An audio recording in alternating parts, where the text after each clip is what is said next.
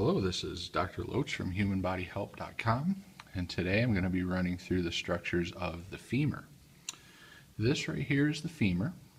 We're looking at the anterior surface of the femur right now. Up at the proximal end of the femur, you'll notice that it's shaped like this, where there's this nice big knobby ball at the end, and then a narrow neck. Down at the distal end toward the knee, we're going to be looking at condyles down here. The medial aspect of the femur is going to be this side here, where the head is going to articulate with the pelvis. We're also going to see this structure down here known as the adductor tubercle, which is also going to be medial. And then on the lateral aspect of the femur, you would be able to notice this structure right here. This structure is going to be called the greater trochanter. Okay, so proximal, distal, medial, lateral, anterior, and then the posterior surface of the femur is going to look like this, and it has this nice line up the back of it known as the linea aspera. That's on the back. Also, popliteal surface is back here as well, and that's behind the knee. Popliteal literally means behind the knee. Okay?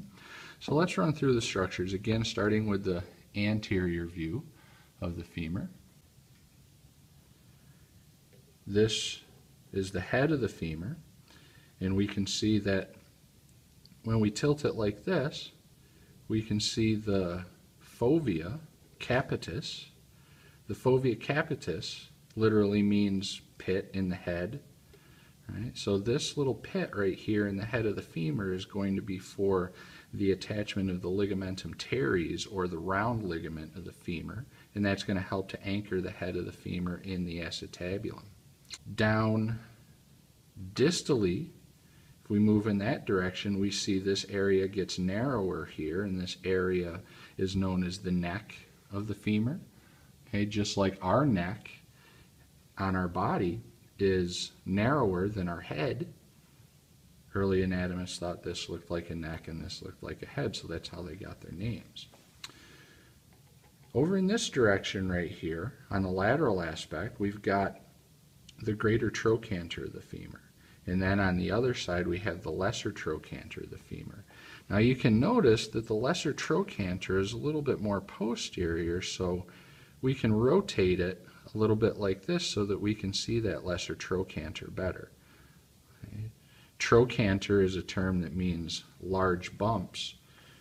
In those large bumps, the greater and lesser trochanters are larger than the tubercles in other places in the body.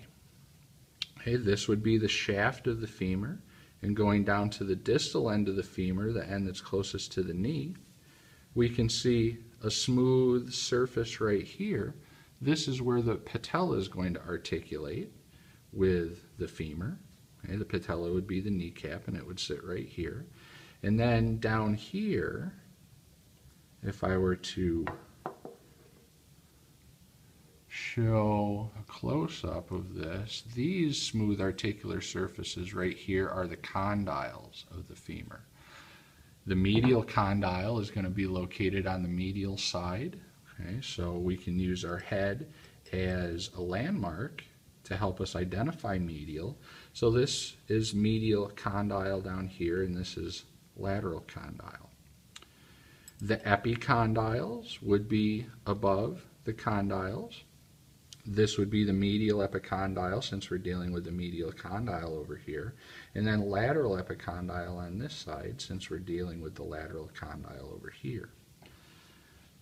Proximal to the medial epicondyle, we have this bump right here, that bump that sticks out a little bit. That's known as the adductor tubercle, and that's going to be one of the sites of attachment for the adductor magnus muscle right there. Okay. So those are the structures on the anterior surface of the femur. If we move to the back of the femur, we can see more stuff. Here we can see the rest of the head of the femur. We can see the fovea capitis a little bit better, the neck. We can see our greater and lesser trochanters, and we can see this crest in between the trochanters. That's called the intertrochanteric crest. intertrochanteric crest. And then we see this roughened area just distal to that. That roughened area right there is called the gluteal tuberosity.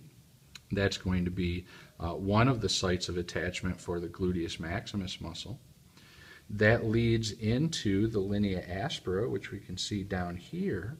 And then we can see the linea aspera splits like so and forms this smooth surface. This smooth surface would be located posterior or on the back of the knee. So it gets a name that's descriptive of that. This is the popliteal surface. Okay. Here we can see the condyles. This would be the lateral condyle, looking at my landmarks up here. Lateral condyle and medial condyle. And then there's this intercondylar fossa located right here. Okay, we can see adductor tubercle on the medial as well.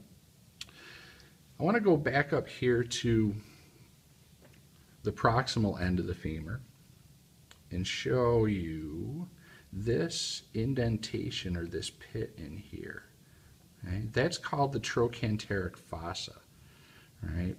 One of the deep external rotators of the hip, specifically the obturator externus, is going to attach there. Okay?